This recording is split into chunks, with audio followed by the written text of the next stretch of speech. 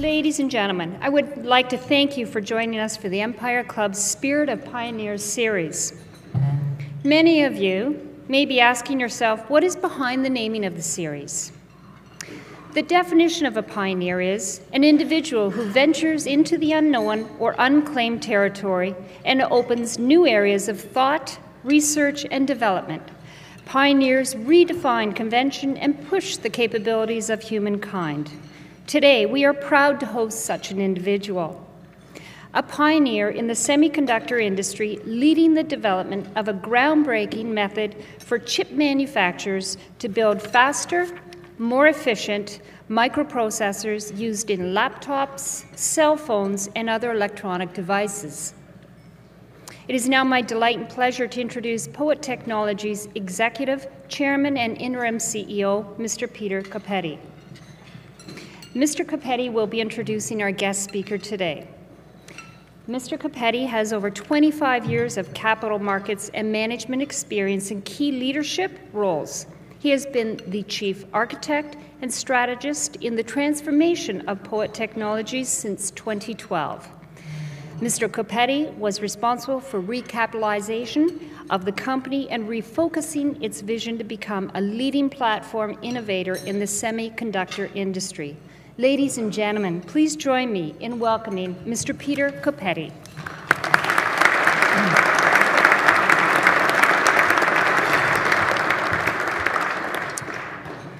Ladies and gentlemen, members of the Empire Club, our sponsoring host, IBK, thank you for the invitation to speak today. I'd like to acknowledge the members of my POET senior executive team that are here today, along with our board of directors who are sitting at various tables. And I'd like to especially acknowledge all our shareholders, those who are here and those who are not. The company itself is extremely appreciative of your support. Most of us here have heard of Moore's Law. For those who haven't, basically, Moore's Law states that the number of transistors on a chip will double every couple of years, and the performance of computing devices follows a corresponding pace. It's similar to the semiconductor, it would be similar to the semiconductor speedometer of the future, if you will. For the last 50 years, Moore's Law has held true, but not anymore. Look at your cell phones. Every time we upgrade the cell phone, what do we got? Maybe a thinner screen, a better camera for sure, but the improvements are far and few between. Our batteries, they never seem to last. Why? Because Moore's Law is done. It's over. What we need is a paradigm shift, magnitudes of orders of improvement in speed, power, and consumption, all with the benefits of lower manufacturing costs and compatibility with existing manufacturing tool sets. POET is the only true solution. That paradigm shift is exactly what Dr. Geoffrey Taylor laid out to me in May of 2012 when Mr. Benediba and I first met him at the University of Connecticut. At that time, POET Technologies did not exist. The company was called Opal Solar, and it was saddled in debt, focused on solar with Dr. Taylor's technology in the background. There were few on the board and senior management who believed. Those few are still with the company today. But those few persuaded me to look under the hood. What I found was a Ferrari. Now I had to look who was driving the car. Dr. Taylor definitely had all the credentials, 30 years of experience in electronic and optical device physics, over 150 papers in the world's most respected journals, and scores of patents. Widely regarded as the world's leading authority on gallium arsenide solid-state physics. Previously a distinguished member of the technical staff at AT&T Bell Labs, developing key technology for 3-5 materials. At Honeywell and Texas Instruments, he helped to develop critical optical technology for the Jupiter orbital probe, as well as innovation in very large-scale integrated devices. But what struck me when I talked to Dr. Taylor was this: his tenacity over more than 2 decades to bring that solution to technical feasibility. His vision to look out and know that the world would need such a solution when others gave up. His foresight to make that solution easily adaptable by industry today. He is the reason why I joined POET. I did so to change the semiconductor world and take POET over the goal line. Fast forward to where the company is now. We've got over $11 million in cash with no debt. What I've done is surrounded myself with great people. My board of directors is second to none. Our Yukon team, unmatched. My senior executive team can stand toe-to-toe with any team in the industry, and they are doing that just as we speak. But at the epicenter of all that is poet stands a brilliant mind, a great person, relentless in his belief of poets. We talk all the time. He is constantly working. His enthusiasm and conviction are unwavering. Ladies and gentlemen, the vision has become real. Can we say Taylor's Law for the next 50 years? Welcome to the future of the semiconductor industry, as devised by Poet Technology, as devised by Dr. Taylor. He has proven this, that although we may not be able to predict the future, we sure can invent it. Ladies and gentlemen, Chief Scientist of Poet Technologies, a native son of Canada, my friend and colleague, Dr. Geoff Taylor.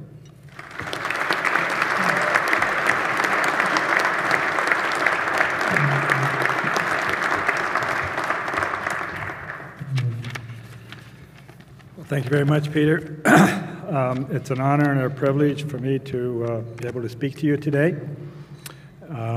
And I would like to thank Bill White and the Empire Club for this opportunity. This is, as Peter alluded to, this is an exciting time for the company Poet Technologies, and it's appropriate for me at this time to recognize the contributions of both Peter and Mark Benediba over the last 2 years in redirecting the company. Basically, Peter, who has exercised the leadership role, was needed at this critical time, and he rose to the occasion. So, I want to start then with, see how this thing works. Is that the right one? Oh, maybe that's not the right, okay. It's right there. There's a screen right there. Oh, okay. So which one is it? Okay, that's the left one. Okay, so the topics I want to dwell on are the silicon device evolution from somewhere around the year 2000, to give you an idea of near term, or at least the last 10 years, 10, 13 years.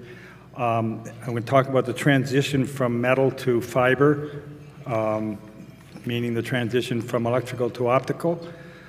Then what is POET, and then what will the electrical optical interface be as we enter this new era in circuit design, and how will POET impact the design. And then I want to talk about a couple of examples, and one is the mobile system. It's a major market for optoelectronics, and Moore's Law, where it's come from, and what's next. So what I'm showing here is a snapshot of the things that have been happening, mostly provided by Intel, as you can see here, in the reduction in gate length. This is the feature size. This is what drives the performance of the integrated circuit. And you can see that it's been coming down from the year 2003 down to 2011. That's when this was provided. Some of the gate numbers there, the feature sizes, I don't think are quite correct. Over in the left-hand corner, there's a little table. You can see how the node relates to the gate length. But nevertheless, at 22 nanometers, these features are incredibly small. Probably at 22, I think is down there around 20 nanometers. So that gives you an idea. And then here's the way that it's been characterized in the industry in terms of the new innovations that have driven silicon from the year 2000 to the present.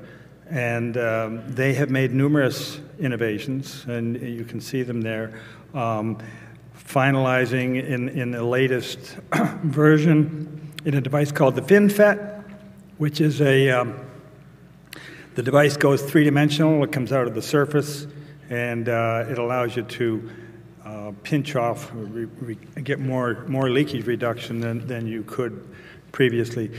But nevertheless, the FinFET has a limited lifetime because the feature size is now at a place where it has no room to go.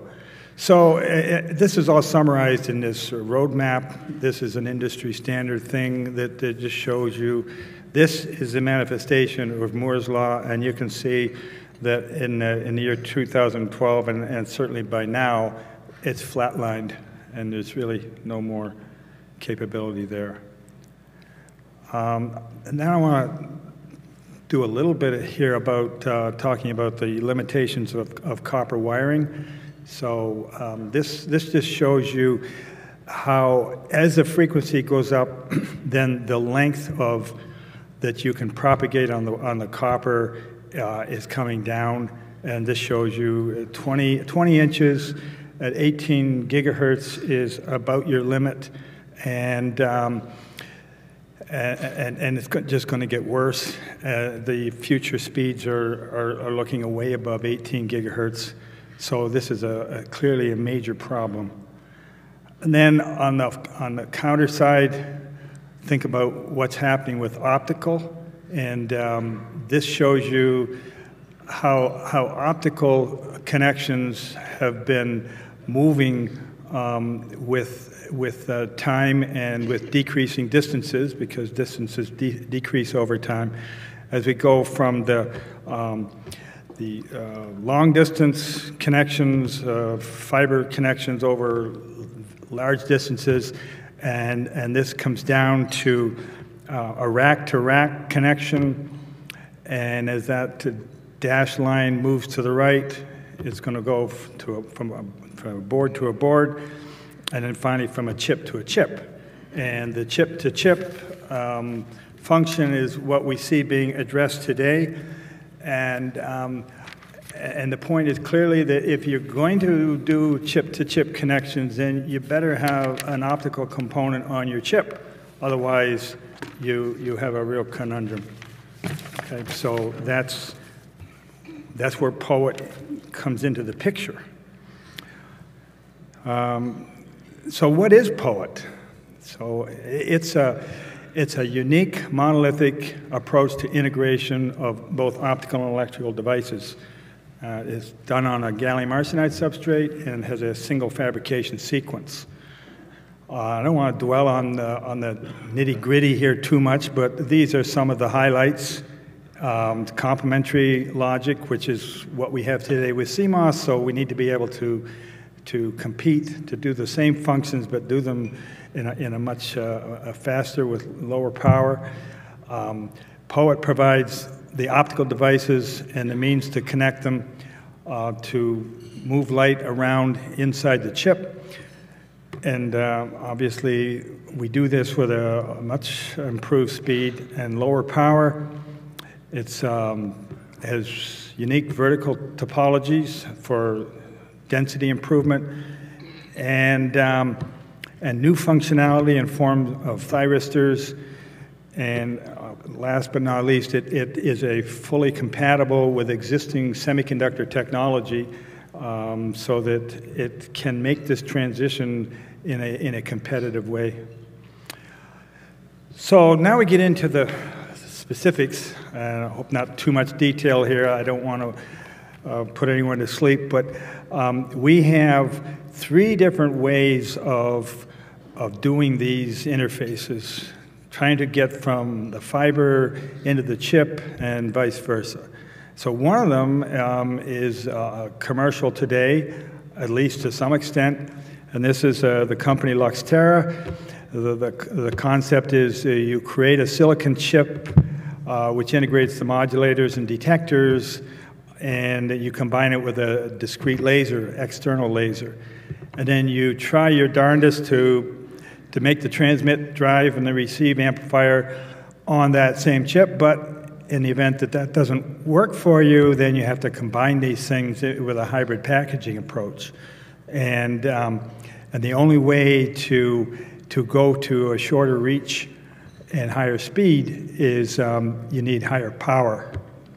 So, or to get the higher speed, you need shorter reach and higher power. That means you need to bring these things together as close as you can, but there's only so much you can do.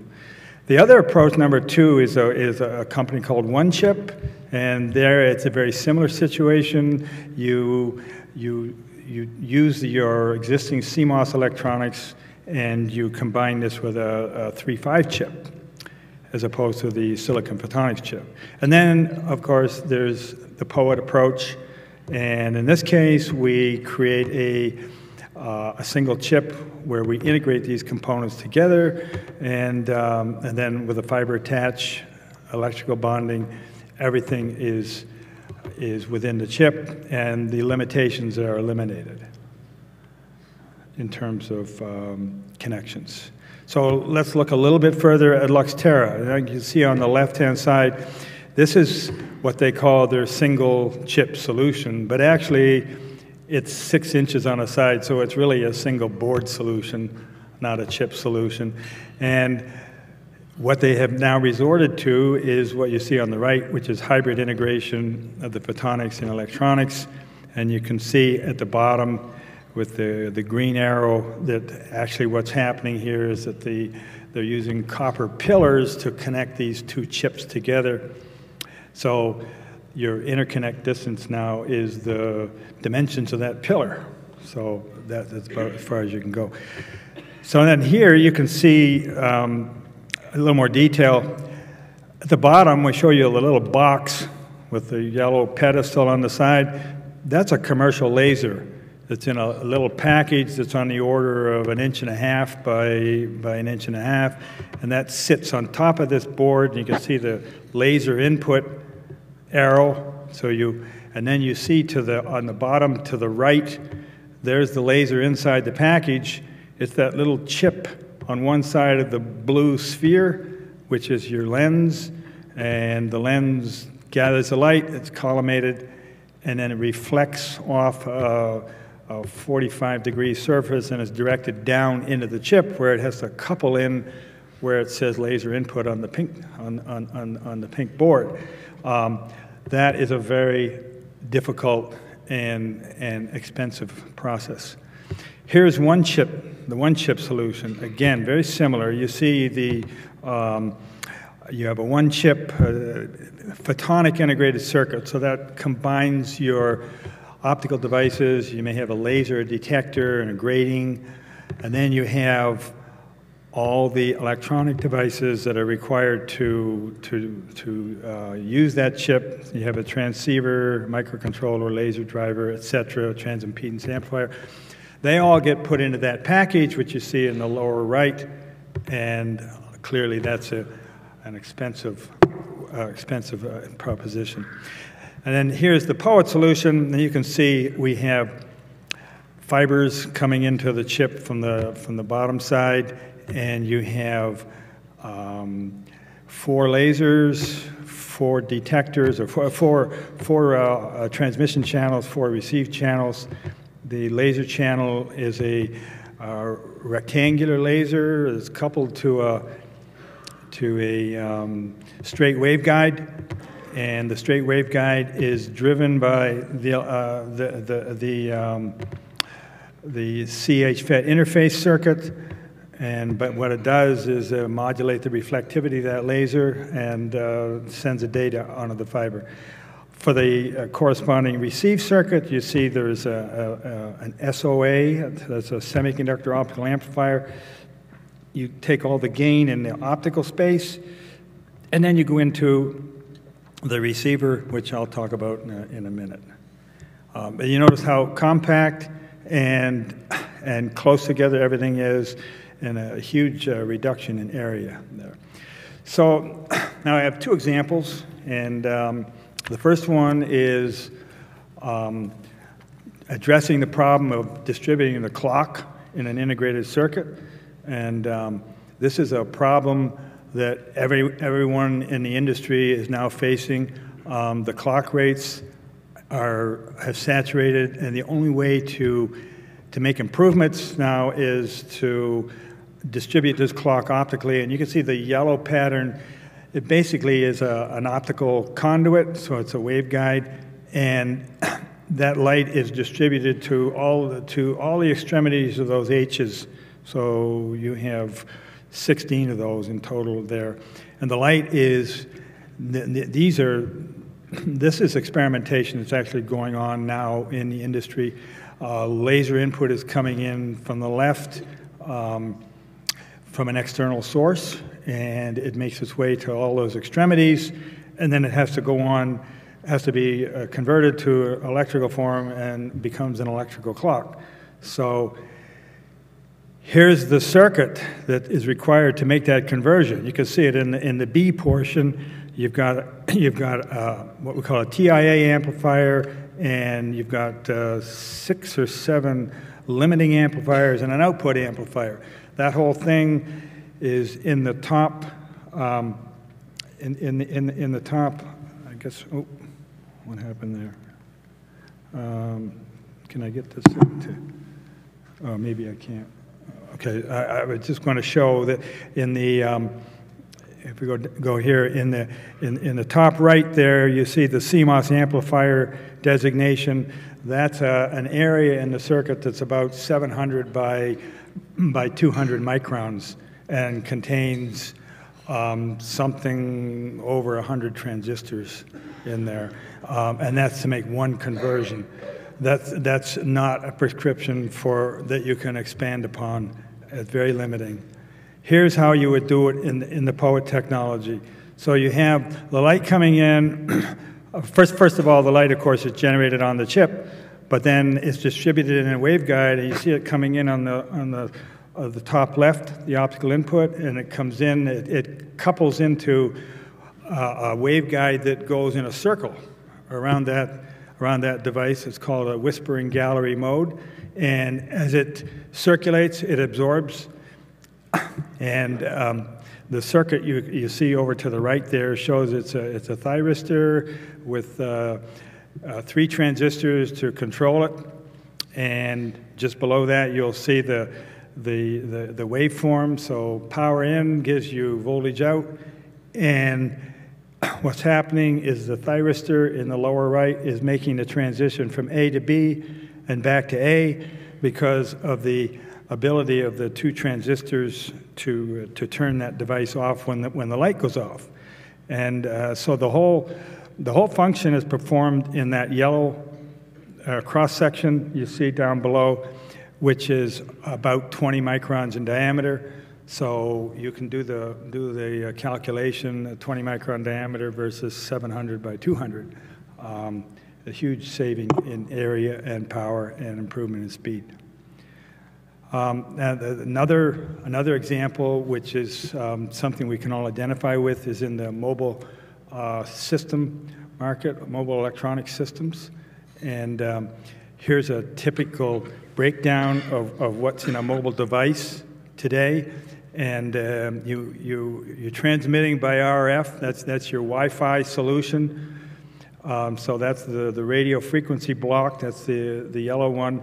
Today, that's in gallium arsenide components, and then you convert, do down conversion to retrieve the data, eliminate the carrier in the blue section. That's called the baseband, and then it goes into the red block, which is the computer in your phone, and that's connected to various other auxiliary circuits of memory, which you see down on the bottom of the slide there. So if we want to look at that in a little more detail, you could see here, this is, and don't try to read all these blocks. I just want to show you that this is the level of complexity inside your cell phone, and that processor there has numerous CPUs on it that are all chips. So all those chips have to be mounted, connected, interfaced, etc., and then interface also with the RF portion over on the right-hand side. So with a POET chip, all these functions can be combined into one single cell phone chip.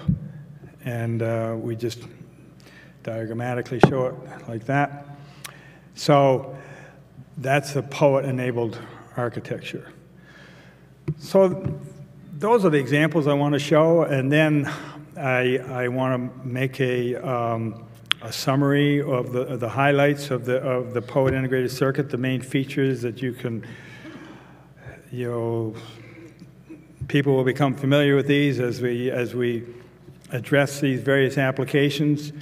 But we have a number of new features, and a lot of it's based on thyristor clocking. It's interesting. The thyristor was originally pursued by Shockley back in the early 50s when he went to California to start a company. He thought the thyristor was what he called the 4-layer diode was going to become the mainstream in the industry, and it turned out he was wrong, and it was really the MOSFET and the BJT that were going to become dominant. And that was all because he didn't know how to remove charge quickly from the thyristor, and consequently it was a slow device. And what POET has done is come back to that problem and learned how to remove the charge quickly. And so Shockley's original ideas are actually coming to life now in the POET technology. So we have all these different capabilities of multi-wavelength interconnect, 3D vertical interconnect using vertical cavities, new architectures based on AD and DA conversion that are enabled by the unique optical capability.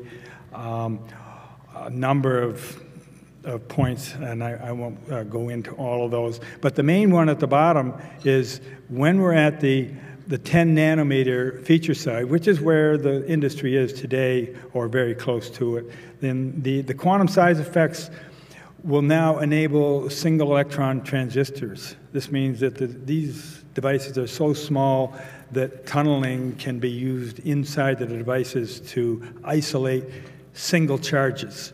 And this has got profound implications for the utilization of spin for future qubits, which are the basis for optical computing.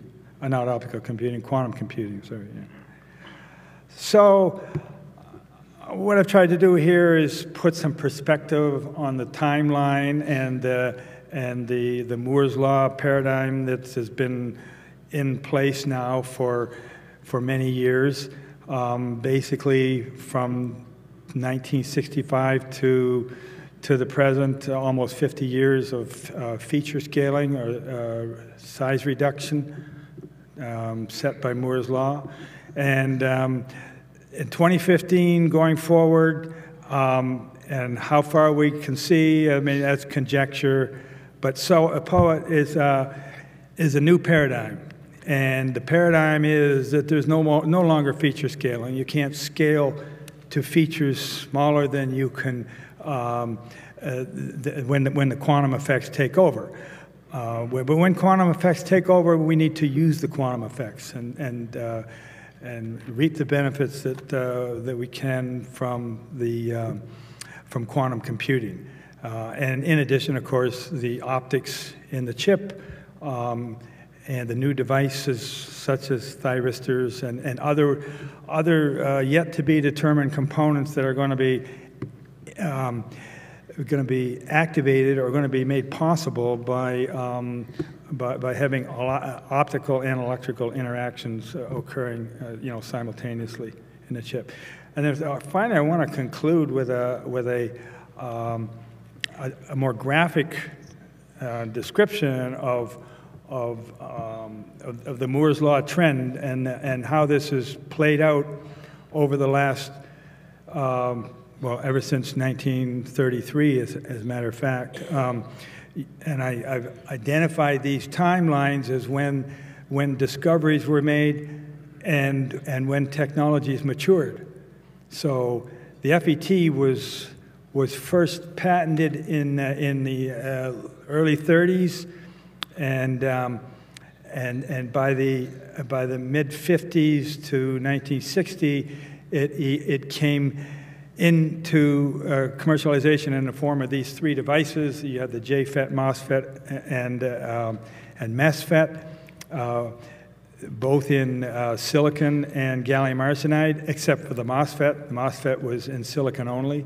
And you can see the enormous run that the MOSFET has had from 1960 to the present. No other device could sustain that kind of progress. The MESFET, there was silicon MESFET briefly in the 80s. It died. It didn't go anywhere. Gallium arsenide MESFET from the early 70s. It was a significant RF player, but then the heterojunction came along, and all of those applications were carried over to the HEMT, and today the HEMT is the premier RF device. But however, of course, the HEMT doesn't have any optical capability, so its lifetime is pretty much up too, and that's right around now. So the HEMT is, I think, destined to be, you know, there's no path forward for the HEMT. On the bipolar side, 1948, we had the discovery, and then there were silicon and gallium arsenide bipolars, improving in performance up until the introduction of the heterojunction, and then the HBT became the dominant player, and that's carried us through to about the present. And again, the HBT has reached the end of its life of continuous improvement. There's no more room for it to go. Right around 1982, we have the BICFET, and that's our work, and it triggered both the bipolar and the DUS thyristor. And then shortly after that,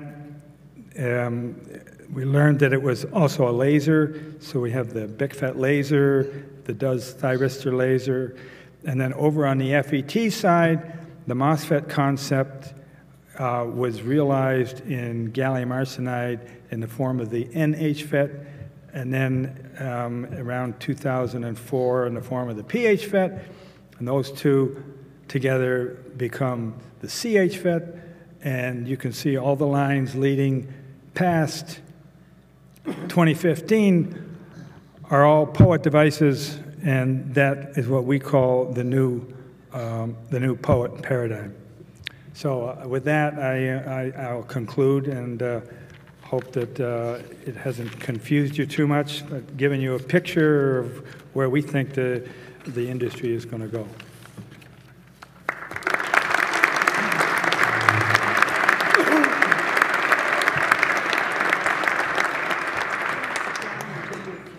Sure. Thank you. Thank you, Dr. Taylor. At this time, we do have a few minutes for a question and answer period. And what I'll ask is that you please raise your hand, and a volunteer will bring a microphone to your table. Let's begin with a few questions for Mr. Peter Copetti, and then we'll move to Dr. Geoff Taylor. Questions from Mr. Copetti.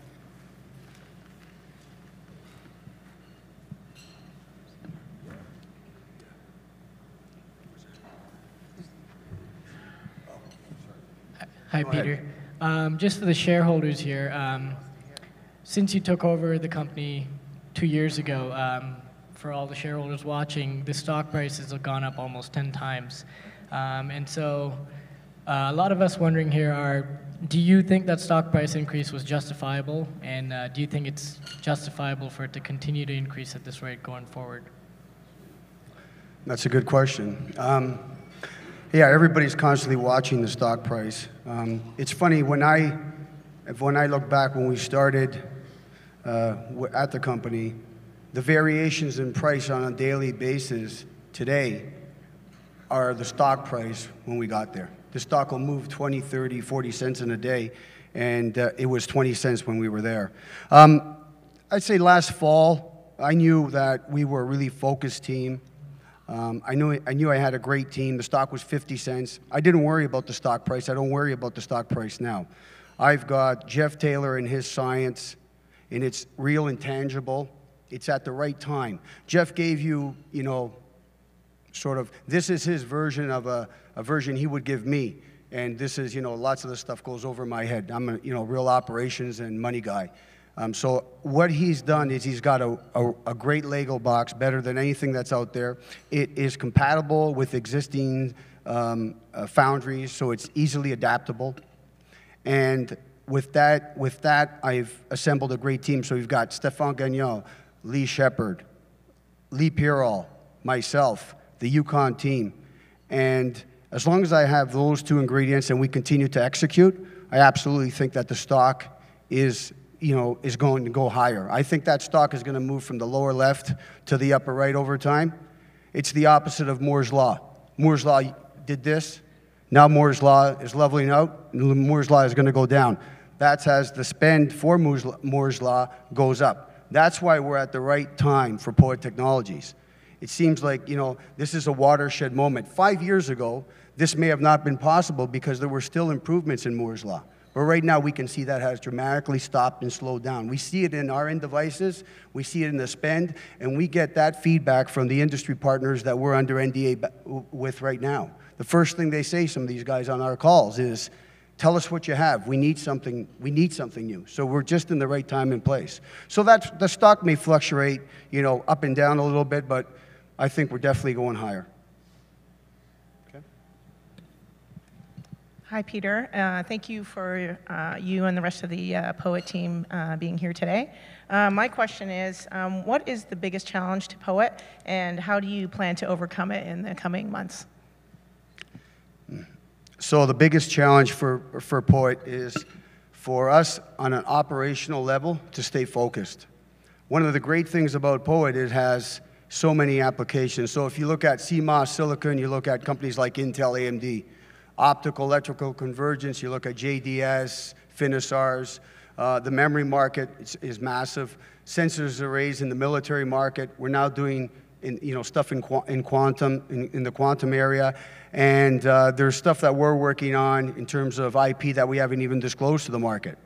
But you know the team is very small. We're a small company. So we can't attack that whole space at one time. We've got to be very careful, you know, how we go about it, who we partner with. We are coming out with our POET Development Alliances, where, you know, we basically put a group of companies together in order to develop, you know, an end goal there, and that's what we have to stay focused with. We cannot dilute ourselves in terms of our assets, and the most precious asset we have is our personnel. Okay.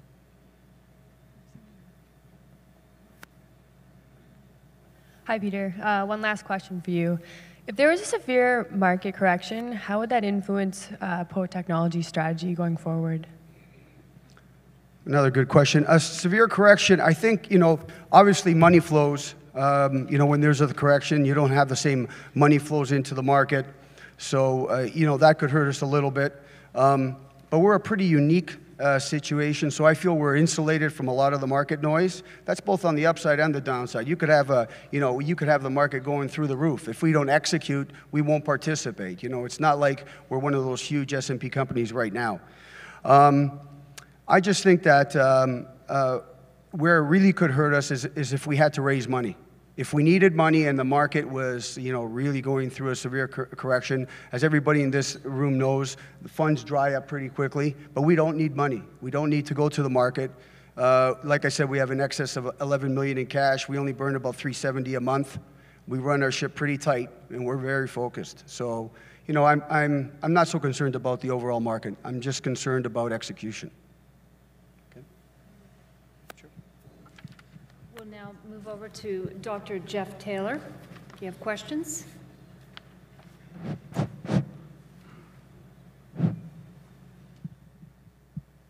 Dr. Taylor, are there any limitations to the POET chip? And what is the future of POET's technology?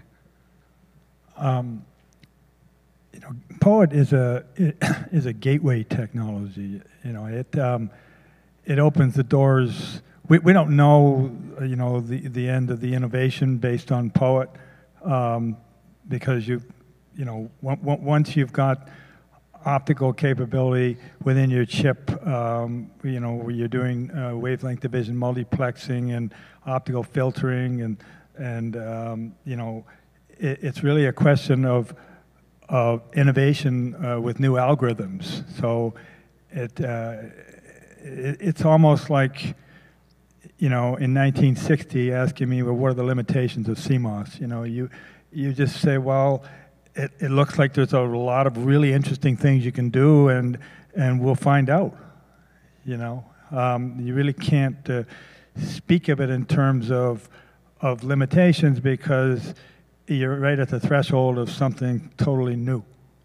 The future, I think those slides, the last two slides, sort of tell you, no one can predict the future, but what POET can do for the future right now is it looks very bright. It can solve a lot of problems, and I think there's, we're not going to be the only innovators. Once we get a chip released, some capability out there is going to be flooded with people coming up with, all kinds of patents on new things they can do, because they've got an application that requires something that we haven't even looked at before, and they see that they can use POET to their advantage. So it really is an open script.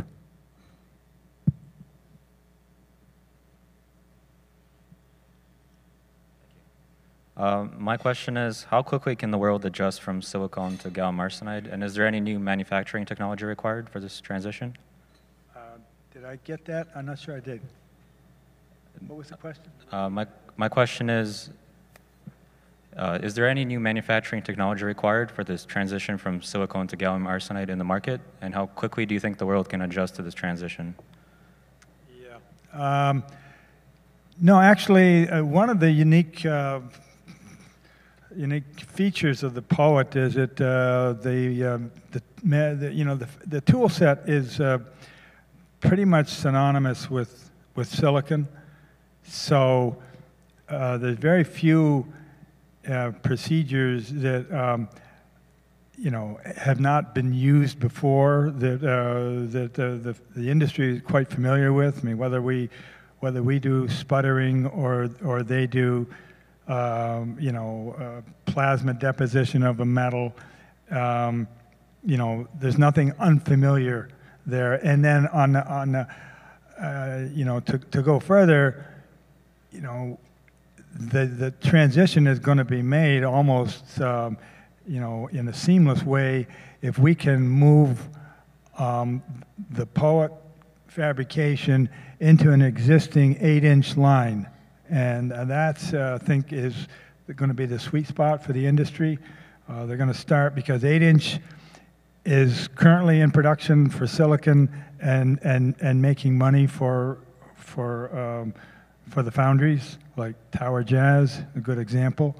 Being able to, perform the POET fabrication in such a line could be done with the least possible transition expense. Hi there. Does POET have any competitors, and is it the only viable solution to the Moore's law? Yeah, that's, at this stage, I would say no. There's, I don't think there's going to be two POETs in the world. There's only going to be one, and this is it. So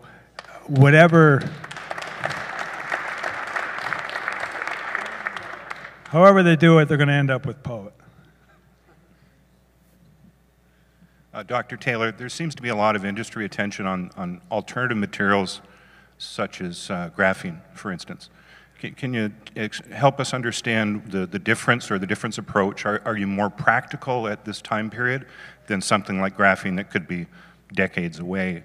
You're reaching back into the past almost to where Seymour Cray was using 3.5. Help us understand where you might be in relation to something like graphene and some of the other research. We want to consider graphene as an alternative approach for doing logic and RF, for example, but not optics. So that we can rule the optics out of that equation, and then just focus on replacing high-speed performance, existing high-speed performance with graphene. You know, you couldn't rule that out, but there's so many unsolved problems or unknown answers for graphene that it's very dubious that you know, in spite of huge investments of resources, that it's ever going to capture any of the market. I mean, all you have is a single high-speed transistor that is not something you can build in existing, you know, using the existing fabrication flows. So I'm not too. I don't see a big future for graphene, not right now. And let's give it another 20 years, and maybe something will, you know, will arise. We can't rule that out. But the fact that it doesn't address the optical problem, and the optical problem is the problem. You know, we can't go further without improved connections, and you can't improve the connections unless you can perform the optical functions, you know, using the economies of scale that you have in microfabrication. So, you know, intuition tells you that that's the way it's going to have to be.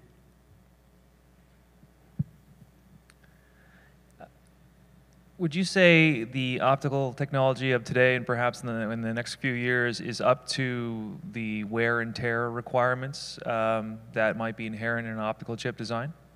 For instance, in a cell phone? Oh, up to the wear and tear requirements? Speaking from more of a practical as opposed to a theoretical. You mean you're talking about whether it's a robust? Another word for it. Oh, dropping on the floor, or you mean? Okay. Sure. I mean, that's the nature of solid state and integration. You know, for example, a huge problem with discrete components, you know, or with your this hybrid approach of packaging is you have a micron tolerance in your optical alignment. You freeze that into place with some kind of an adhesive or some kind of a gel or something that, you know, that fixates the location of an emitter to a waveguide or you know, something like that. You can't do better than if it had been manufactured, you know, to be self-aligned, for example. Any other way where it's done physically with you know, mechanical constraints is bound to be more prone to being dislodged, you know, and alignment going south on you than the integrated approach. Just no contest.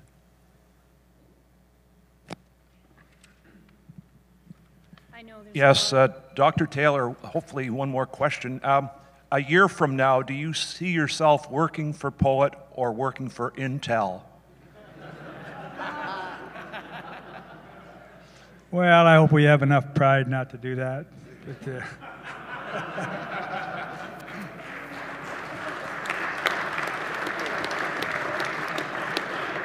Thank you, ladies and gentlemen. I would like to call upon Mike White, President and CEO of IBK Capital Corp., to give who's our presenting sponsor, to give the formal thank you.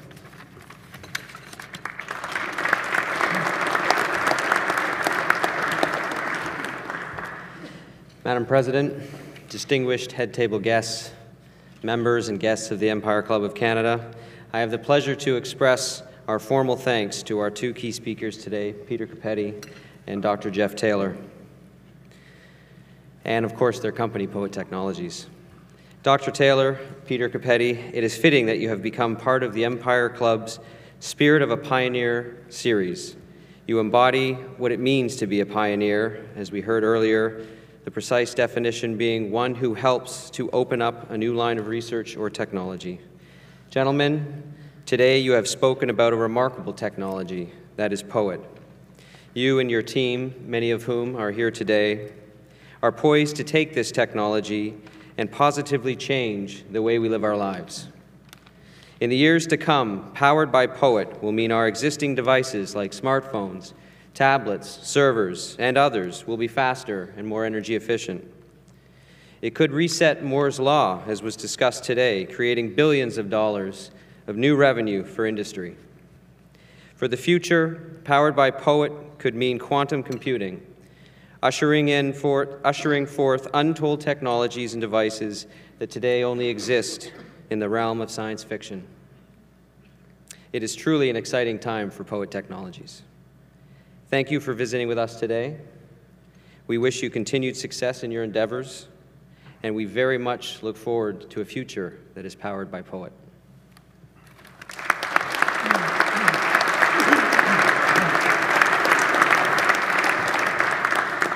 Thanks, Mike. And as a token of our appreciation on behalf of the Empire Club of Canada, I would like to present both speakers with a copy of Who Said That? It's over 100 years of quotes and notes from the Empire Club of Canada.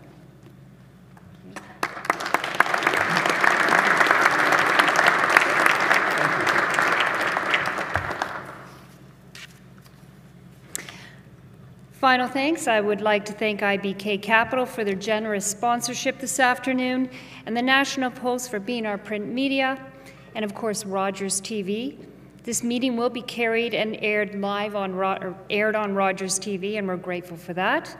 We're on Twitter, Facebook, as well as our own web address, empireclub.org. Thank you all for coming. We look forward to seeing you again soon. This meeting is now adjourned.